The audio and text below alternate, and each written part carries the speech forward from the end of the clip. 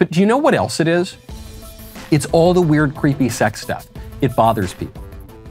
Target right now is selling weird transgender stuff for Pride Month, including to kids.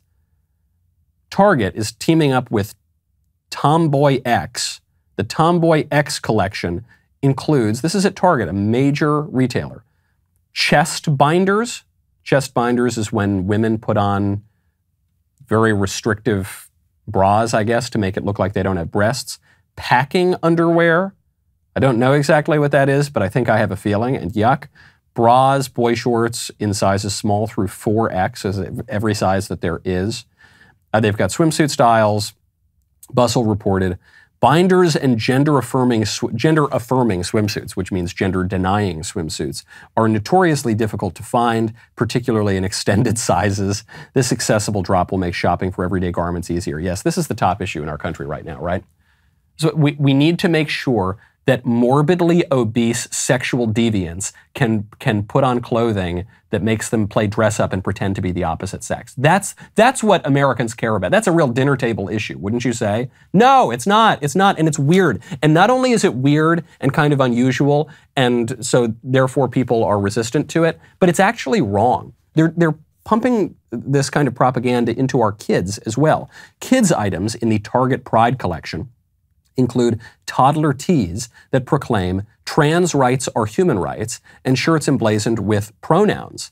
With rainbow merchandise, toddler books that include Bye Bye Binary and the pronoun book. This is just disgusting. This is just awful, and we should pass laws against it to stop Target from doing it. Okay? The slogans of the last 10 years of a kind of feckless, squishy conservatism would have said, well, you know, Target's a private company, and if you don't want mega international corporations transgendering your children, well, then build your own Target. You have absolutely no right to tell Target that they can't transgender your kids. Yes, we do. We do have that right. Target doesn't have some kind of constitutional right to trans the kids. We, the people, do have the rights as a political community to stop pervert corporations from transgendering our kids. We do have that right. We can say no. No, weird transgender stuff for kids is illegal. Boom, done. Pass me that law. Where can I find that law? You know, we did the Dr. Fauci Public Health Protection Pledge. I just floated this idea on my show that I said I won't vote for a federal candidate in 2022 who doesn't promise to get rid of Dr. Fauci, to zero out his salary. And then it spread like wildfire, and a ton of candidates and a ton of sitting members of the Congress signed on to it. And then all of a sudden, Dr. Fauci went away. Kind of interesting timing. Not saying it was directly responsible, but I'm not saying it wasn't either. Well, okay, let's bring up the next bill. The Stop Pervert Corporations from Transgendering Our Kids bill. It's not a violation of the First Amendment. It's not a violation of the emanations or the penumbras or anything else. We have the right to standards in this country.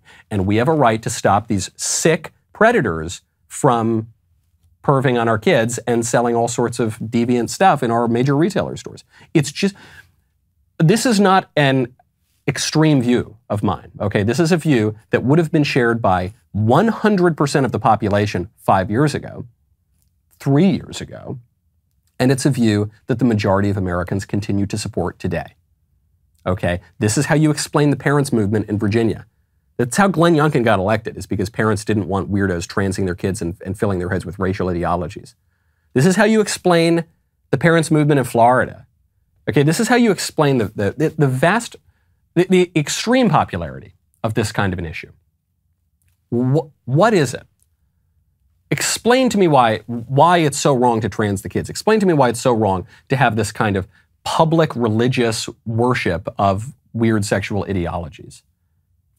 I could explain to you why that is. I think a lot of you out there could articulate in words why this stuff is so wrong, but you actually don't need to. And I think for the majority of parents and the majority of Americans who oppose this stuff, maybe they can't articulate exactly why it's so wrong to sell chest binders and what is it, boxer packing underwear and bye-bye binary books to toddlers. They might not be able to articulate exactly why it's wrong in precise philosophical terms, but they just know it's wrong. It's called the wisdom of repugnance, and they're right. The late conservative philosopher Roger Scruton, he said the job of the conservative intellectual is to articulate the sorts of things that ordinary people know intuitively. Okay, and Ordinary, regular old run-of-the-mill people who are going about their lives and their families and their business and don't have time to focus on all the creepy predations of political activists all day long. They just know it's wrong. We should run on. It's just like abortion. Well, it's different than abortion. They're separate issues in the substance, but the political effect is the same.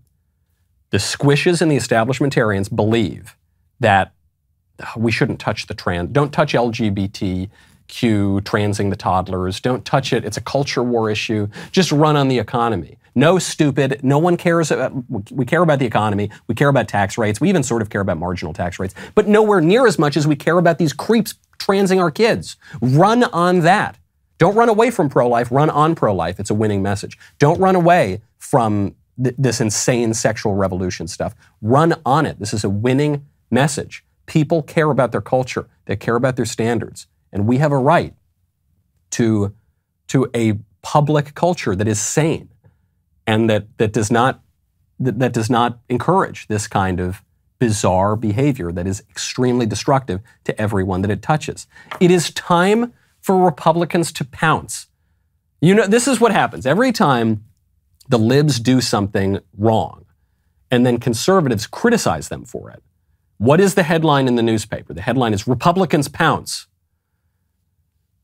Liberals hold ritual human sacrifice. And that's not the headline. The headline is Republicans pounce on liberal religious display. They're always pouncing. Those Republicans, they just pounce everywhere. I don't know, it's something about our knees. I don't know, we're so good at pouncing. Well, guess what? Now is the time to pounce in the political arena on issues that are big winners for all of us.